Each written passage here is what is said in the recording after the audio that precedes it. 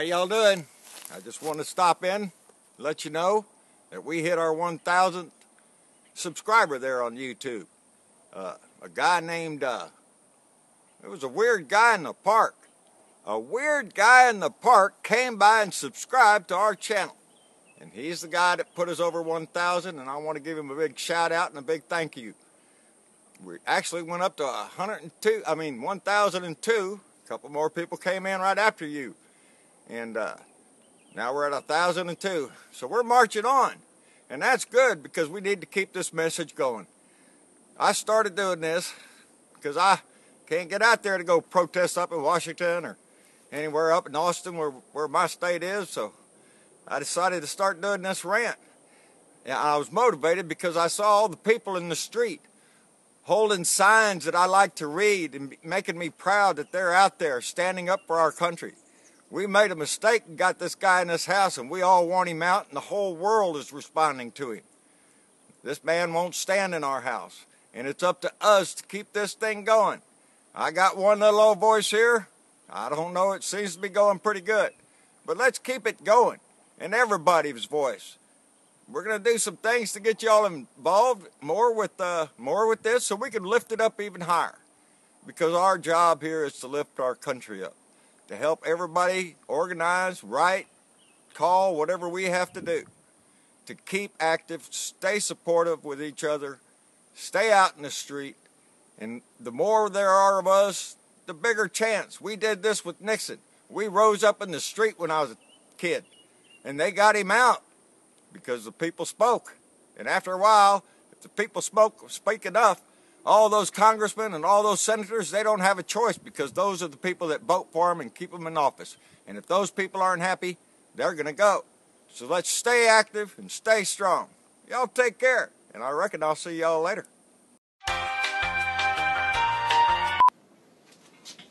How y'all doing? Friday. We like Fridays. They're right next to Saturday. So everybody gets off this afternoon and gets to start their weekend. We're happy with that. Mia Farrow, My Affair, I love that name. My Affair, number 4 of 4. Even got Obama over here. He's doing a little surveillance on that door over there in case anybody sneaks in. He'll let me know. But I appreciate the shirts very much. It got us all the way through the week. Went to the post office box. Didn't have one this morning. Darn it. So y'all remember, if y'all want to send me a shirt, send me a shirt. Not, I'm going to have to go back to recycling my old shirts, and that's okay too. Anyway, a lot going on. We fired missiles into Syria. Took out an airfield. Well, that's the first action we've taken against Syria. So, that's a good message. That's a good message. How it was delivered, there are so many questions in my head. Biggest being is, why would you call the Russians hours before the attack to give them time to move their equipment, to move their planes out of there and give you an empty field to shoot at? I don't know why you did that. The object should have been to take out those airplanes and the airfield. I think you hit the airfield, though. She's put a big hole in that runway, so they're going to have to repair that. Those planes went somewhere else, and those planes should have been there, and we should have taken them out. So there's a question there why you did that. I know we're deep into this Russia stuff. There's ties between Russia and Trump, and we know it, and it's all over the news. There's investigations going on every side in the Russia thing. So we know that. So why would Trump call Putin and tell him to move his shit? Unless it's just an act.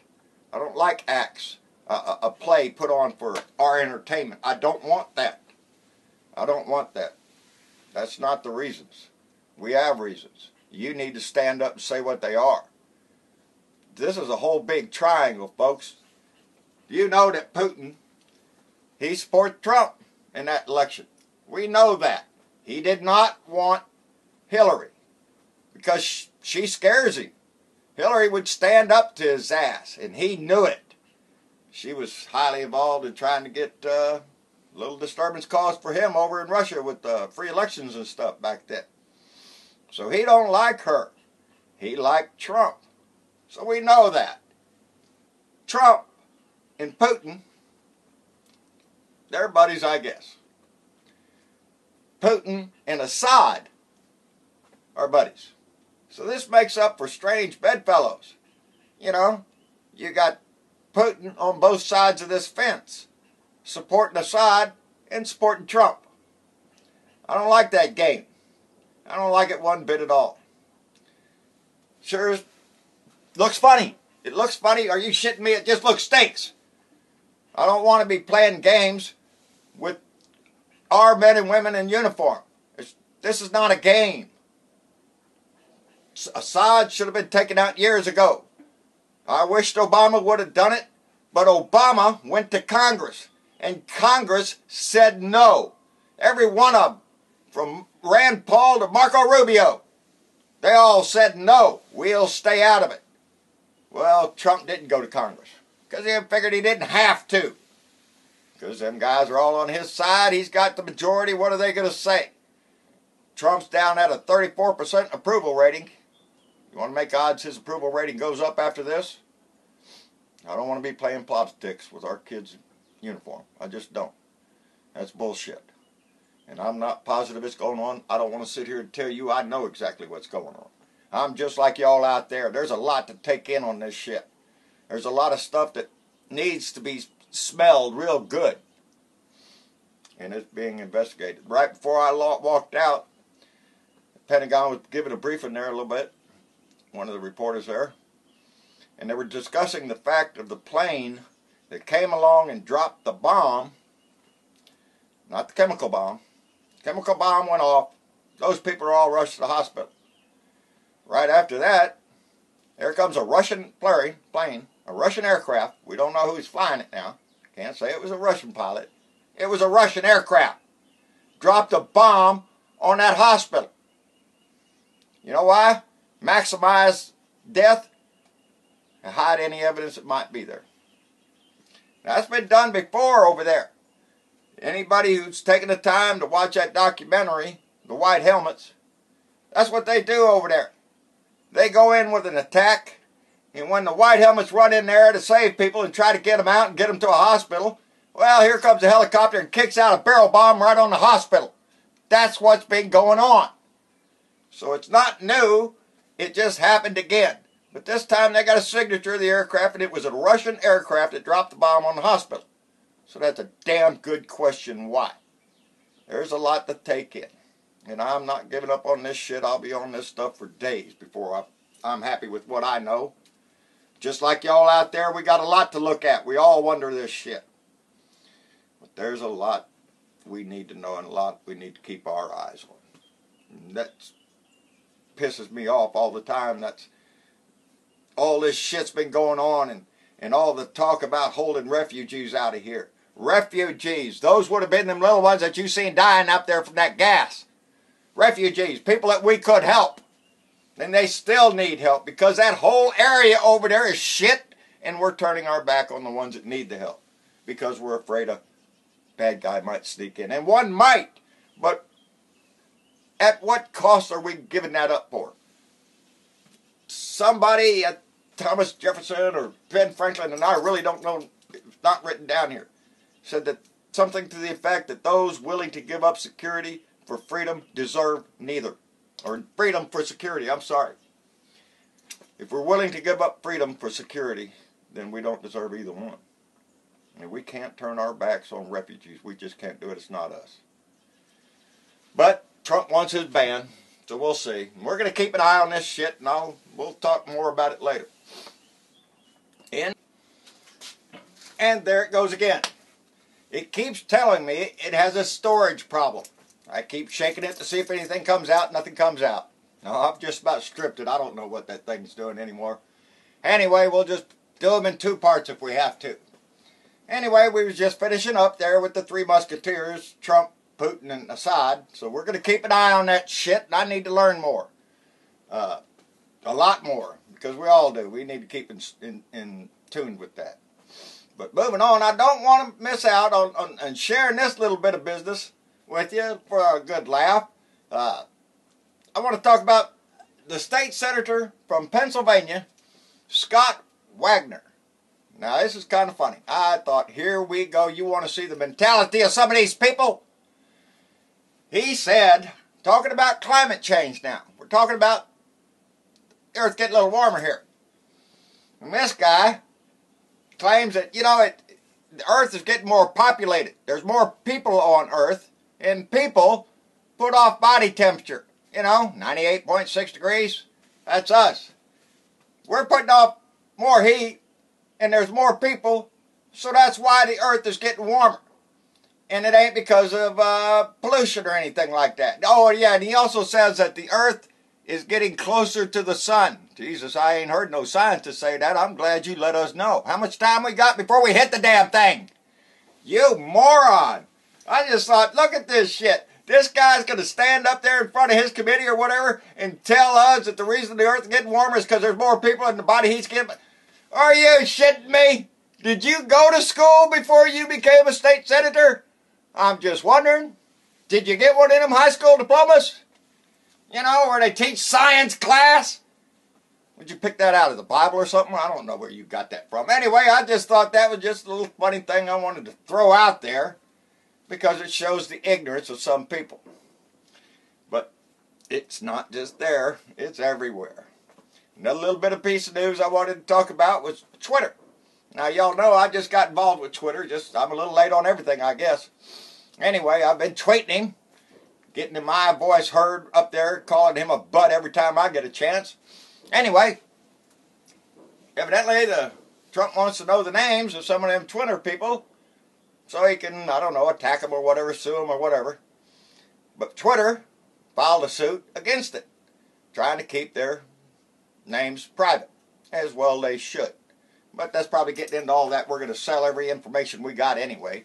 That's what the Republicans want to do because it's all about the money, your name, your food, the oil you put in your car. Everything is about the money. From our health care to everything is about the money. And I'm afraid this shit over in the Middle East is about money. All of it is about money. But anyway, wanted to get those two little things out there that I've found in the news that I just went, are you shitting me? Anyway, and y'all remember that are you shitting me can be used as a definitive statement or in the form of a question. So y'all remember that. Now in the comments yesterday, there's an old boy that sent me a video. His name was Caleb Erickson. He's in the U.S. Air Force, currently in active duty. Fixing to get out. He's from Texas. Well, good. We need more Texans down here. Anyway, he said he wanted to meet me. And I would be more than honored to meet with you, sir. Write me a message or something. Anyway, it warmed my heart when I saw his message. And just makes me feel proud. As we all should. When somebody, y'all have all... I was talking to Esther Ramirez yesterday on Messenger. And I was looking at her Facebook page while I was waiting on the next... Anyway, I noticed she had a parrot. Pretty parrot. Darn it, I forgot the parrot's name. It's a girl. Forgot the parrot's name. Anyway, are you shitting me? I got a parrot. His name is Fred. He's about 50 years old, and all the time he asks me, do I want a margarita? And I keep looking at him, and he ain't got one in his hand, so I don't know why he's asking. But he sings a song in Spanish that I love, and it's something about a broken love, but it's about all I could pick out of it, but he sounds real pretty. But it just, one of those little connections between people. You know, and I like to see that. I like to see the conversations go on. Elia Espanza, I think. God, I should have wrote down her name. She stays active. She's always on our comments. Barbara Harwell up in Fort Worth, well, she wrote a song. She's up there looking for somebody to do vocals. Evidently, she did the music. I'm tickled and waiting. It's going to be called Rays of Hope. And she's going to dedicate it to me. I'm tickled to death. I'm telling you, people, the people that I've made contact with, the people I get to talk to, and if I haven't got to you yet, I'm trying to. There's a lot of y'all have warmed my heart. My take on religion. When I said that my river, Simona out of Mississippi or Alabama? Mississippi, I think. Forgive me, dear. Y'all were the ones that told me that your little boy asked you why you were on church on Sunday and that your daddy told him son, we're out here on the water in the boat with the family. That is our church. And bless him for that, because that's what I think too. Get out there and commune with a little nature. If you want to talk to God, well, I guess he's up there listening. You ain't got to be in a building to do it. So if that's your thing, get outside. Enjoy what he gave you. And we all should. But those are some of the people that I talk to. And I want to make my whole board just a list of names up there, so I could read them off, because these people are just, they impact my life so much. I had a conversation last night with a guy in Florida, Hal. And he's wanting to help us in ways, just, man, I'm telling you. I wish I could just say everything I want to say. The guy that runs my fan page, Don, is doing amazing. Oh yeah, by the way, I talked to him on the phone, and we were trying to bounce around an idea of doing a live radio show. Call in. We provide you with a phone number. You get to call in, and oh, lucky you, you get to talk to me. Ain't that something? But anyway, we have a lot of things going. The Patreon page went real well. People signed up. We're going to get that money going to get t-shirts and stuff like that. Like, share, and subscribe to my YouTube channel, A Blue Dot in Texas. And we're going to get this locomotive going, baby. We're rolling more and more. People are getting in. We're expanding, and the more we expand, the more we get our message out. I want to hurry up before this stupid thing runs out. I think I got it timed to somewhere around 8 or 9 minutes. She'll quit on me. But let's all stay involved. Stay in the street. We have to. We have to. 2018's coming. If we don't get him in peace before then, we need to take back the House and the Senate in the midterms, because it's going to impact everything we do. Gorsuch, he's on the Supreme Court now. Confirmed this morning. That's it. That ball game's over. All we can do is pray that Ruth Ginsburg lives another 100 years, darling. She can have anything I want. Keep her alive. Anyway, let's all try to enjoy the weekend. And,